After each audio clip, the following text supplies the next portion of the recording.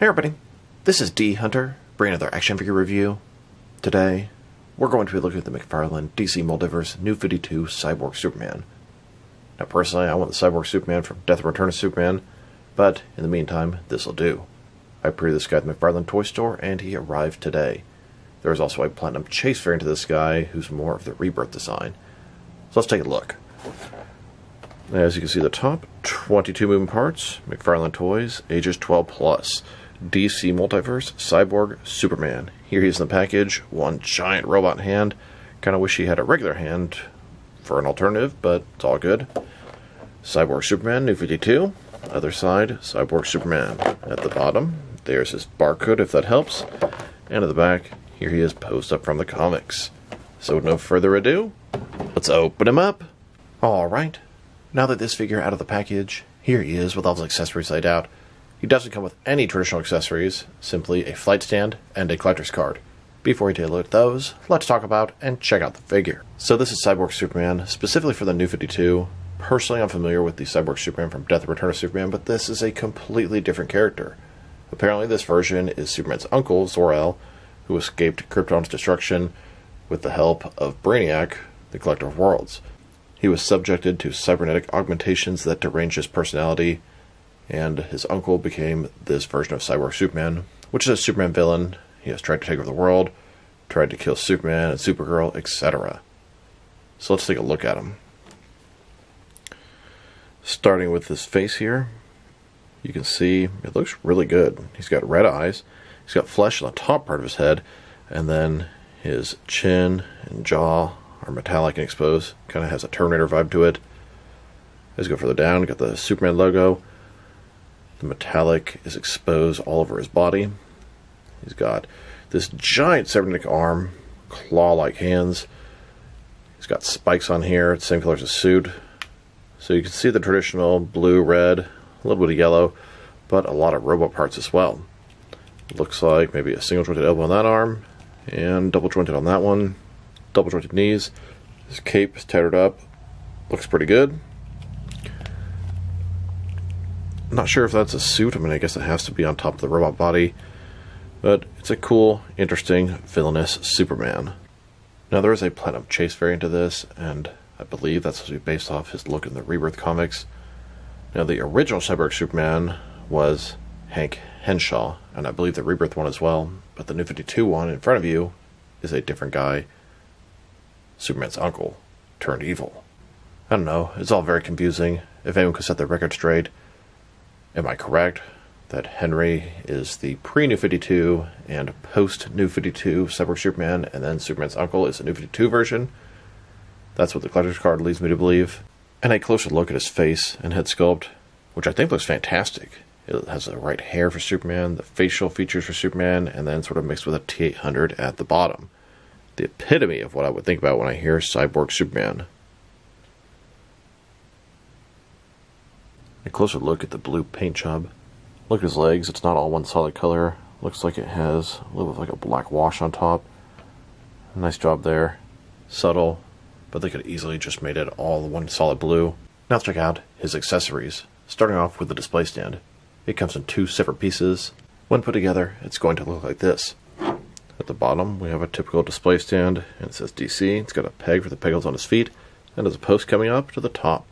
Top is hinged, can rotate, and it has this clamp to hold your figure.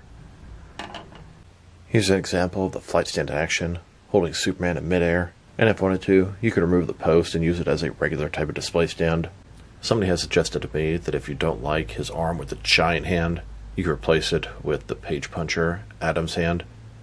Do the whole arm out, popped it in here, and of course it would need a repaint, but it's an option if that bothers you a lot. Now that we've taken a pretty good look at the figure and his lack of accessories, let's check out his height. From bottom to the top of his head, standing about 7.5 inches tall, which can translate to around 19 centimeters. And for its articulation, starting with his head, of course, it can rotate from side to side. He can look up and down a pretty good amount. Can't tilt his head from one side to the other. Shoulders on a ball joint goes about 90 degrees. Up, down, around, all that good stuff. He does have that butterfly ring between his shoulder and chest, increasing the range of motion and covering the large gap that would be there. Bicep cut. Looks like a single jointed elbow on this arm, and double jointed on that arm. His wrist can rotate, and it's going to be hinged.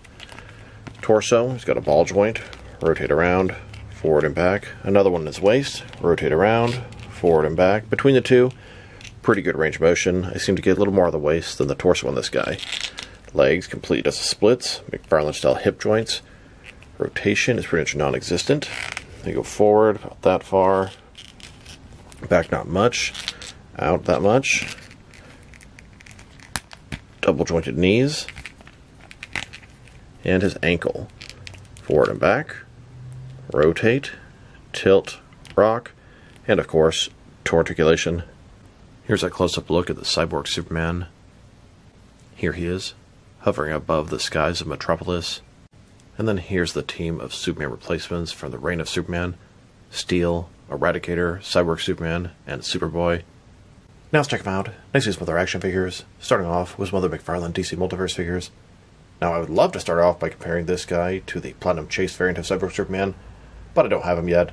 I'm on the hunt for that guy. If anybody has a lead on where I may be able to get one, please drop me a line in the comments below. It's much appreciated. Here's Cyborg Superman next to the rest of the Supermen from Reign of the Supermen. We have Con-El Superboy, Cyborg Superman, the Eradicator, and Steel. Now, none of these are the versions from Reign of Superman. They're all from the New 52 or the Rebirth. Superboy doesn't look that different. He's got the spikes on him, doesn't have glasses, hair a little bit different. They could easily use that base body and make us a Superboy from that version. Cyborg Superman is considerably different. They probably have to use a Superman figure, give him a different head to make the original Cyborg Superman. Eradicator literally just needs a repaint. They don't really have to do any new parts. Steel kind of looks good as he is for that version. They can repaint him a little bit. I would be shocked if they don't eventually do a Reign of the Superman box set of 4 or possibly 5 figures with Superman. Not a lot of new tooling will be required. They could charge pretty high price on that thing, and you know it would sell out like crazy. Now originally they all started off as sort of good guys replacing Superman, but didn't take very long for Cyborg Superman to become a villain. But the original Superboy, Eradicator, Steel were all heroes. But these particular versions, Superboy's a good guy, Cyborg Superman and Eradicator are both villains, and Steel is also a hero. And probably the best Superman figure to go alongside these guys, if you're going for the Reign of Superman look, would be this Death and Return of Superman, Swole Superman from the Collector's Edition. And here he is, next to the Death and Return of Superman figures. Here are all the different Superman rogues that McFarlane has made. There was once upon a time where we just had 1 or 2, and we didn't have the main ones. I would say Superman's main rogues are Darkseid, General Zod, and Lex Luthor. And there is a more traditional Darkseid that's starting to be released, and I'll have mine, I'm sure, in the near future. The General Zod and Lex Luthor are pretty normal versions, so I appreciate that. In front of you, from the top, left to right, we have Bizarro, Brainiac, Ultraman, General Zod, Lex Luthor, Metallo, Atomic Skull, and then Eradicator, Calibac, Darkseid, Cyborg Superman, Doomsday, Mongol, and Superboy Prime. Now they've covered the main ones. What are the main Superman villains we're missing? Well, I mean, maybe a better version of Metallo,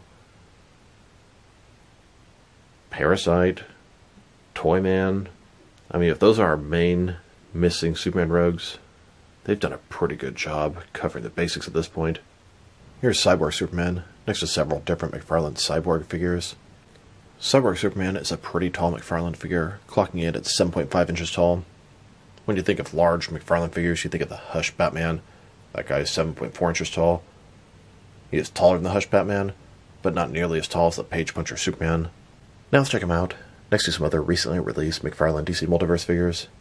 Here he is, next to the second Digital Wave: Superman, Green Arrow, and the Atom.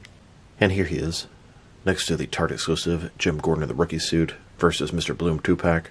Then, next to the Target exclusive Fire and Metallo. And now, next to the DC Rebirth Tim Drake Robin. And here he is, next to the Joker and Punchline 2-pack. Then, next to the Nightfall Batman vs. Bane 2-pack. And now, next to the Dark Knight trilogy, Morgan Freeman, Lucius Fox.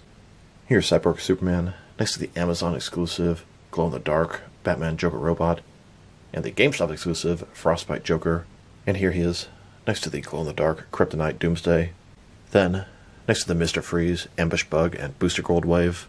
Now let's check him out, next to some action figures from different various companies, so we can see how he fits in, both scale and style-wise, in case you know which lines you can mix him with.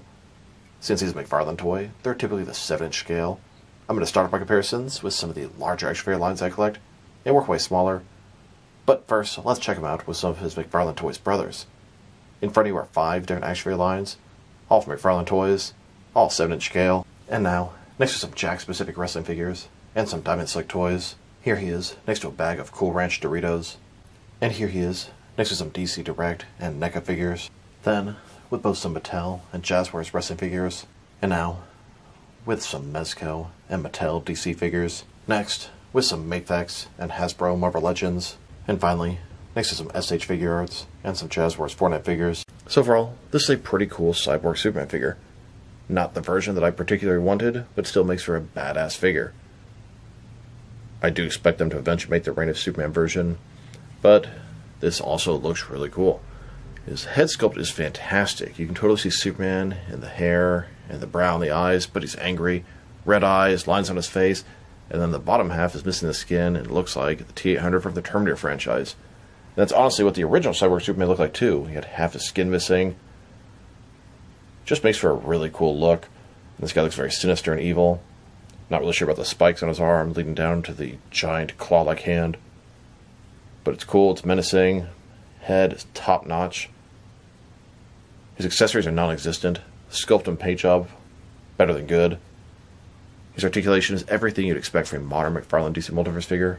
If I were to rate this guy, and I'm surprised to say this, I'm going to give him a 7.5.